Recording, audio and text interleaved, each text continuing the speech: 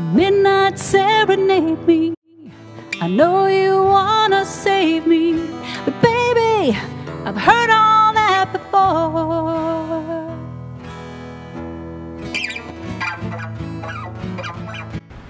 My name is Sandra Sutter. I grew up in rural Saskatchewan, and I got my start in music when some friends invited me to join their rock band.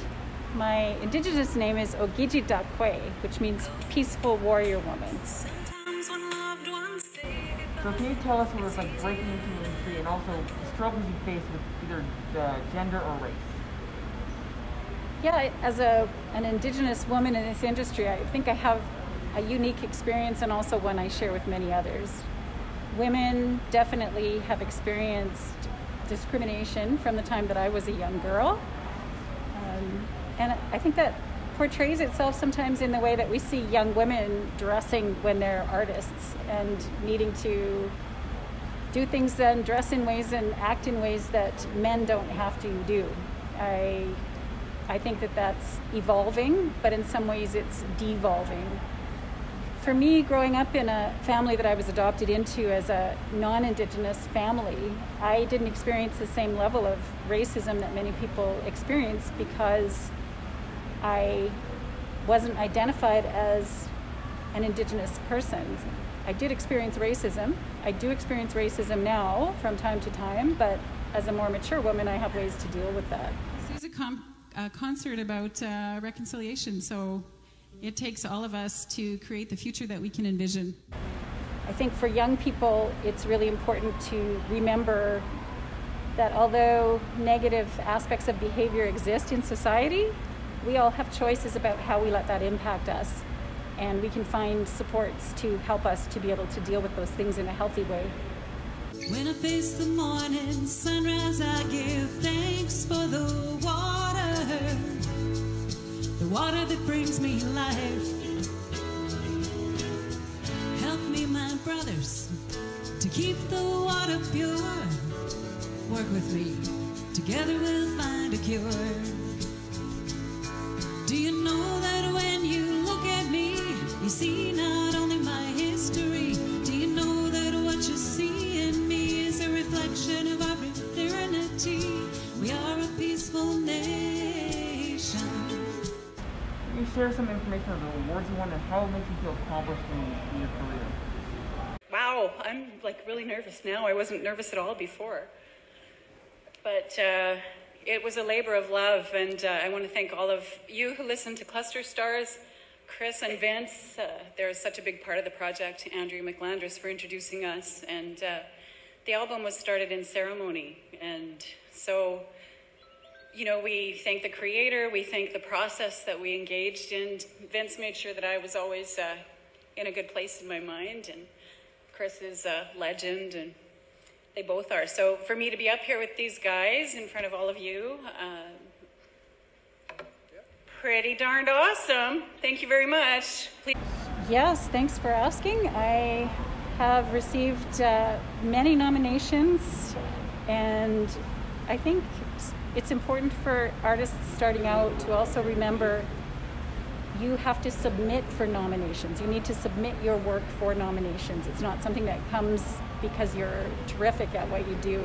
Hi, I'm Sandra Sutter. I live in Calgary, Alberta, and I'm up for Best Female Artist, Best Pop, Best Americana, and Song of the Year. I'm thrilled to be here. Honored.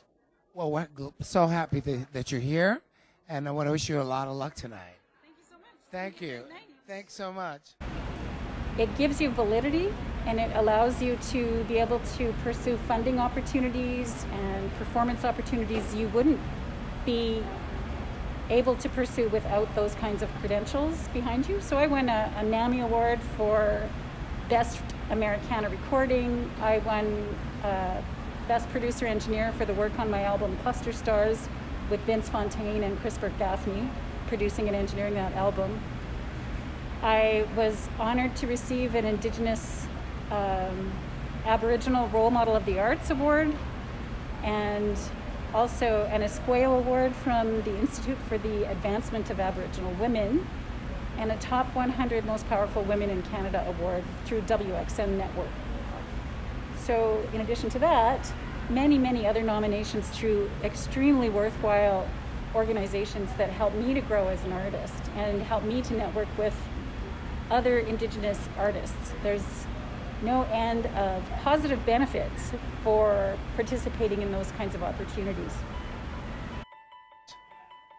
And the winner is Cluster Stars.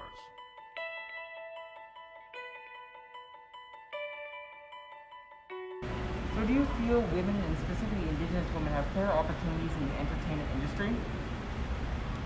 I think that we all forge our own path. I think that it's really important to be able to understand how to present your work to funders and in a way that will allow you to be successful in your funding application.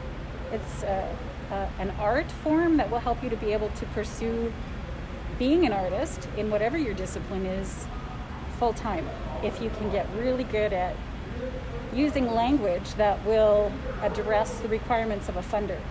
And in terms of growing your art and getting exposure, and for me it would be festivals and opportunities to perform. I need to build my network.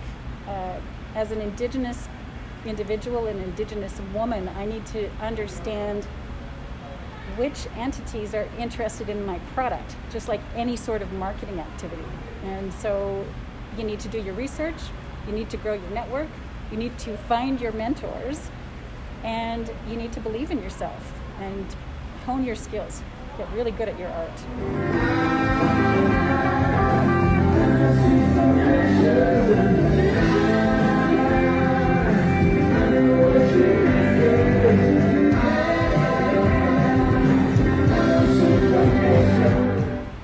What do you believe is the importance of arts as like such film, music, and like art as in preserving and promoting the Indigenous culture?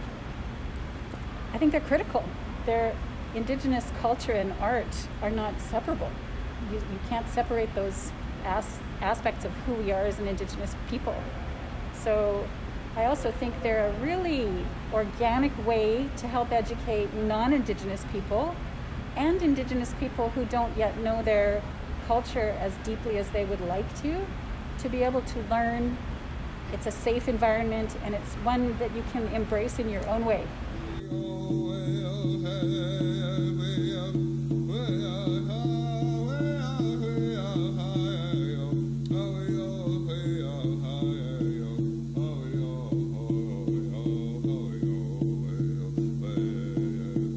you think of any Indigenous artists or works that helped you reconnect with your heritage? Dr. Joan Cardinal Schubert was one of my mentors and friends, and she was a force to be reckoned with, an amazing woman who traveled across the world speaking about Indigenous rights and women's issues. And she said, dream big. And I totally agree with her.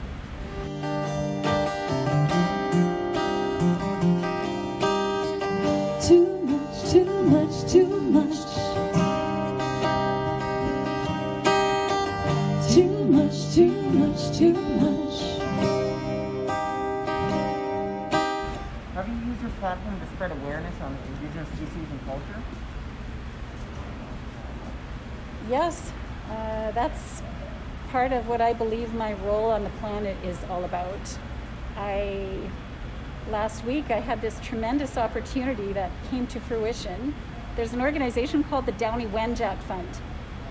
And I'm an ambassador to the Downey Wenjack program, which is a legacy that Gord Downey and his family created to help to bridge inequity between Indigenous peoples and non-Indigenous peoples.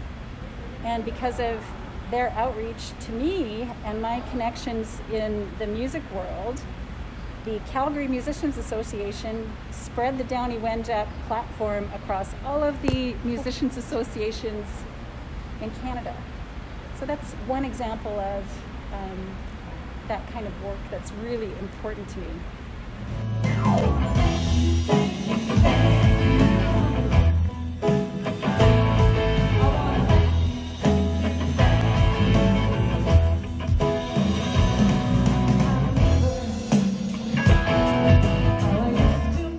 If you could send a message to young aspiring Indigenous women who are looking into the arts, what would you say?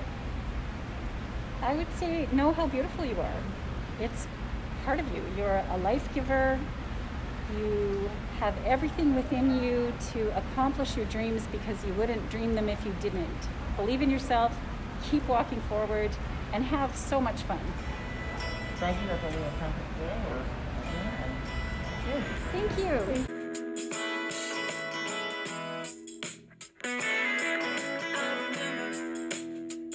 When you showed me that even grown-ups cry, and I remember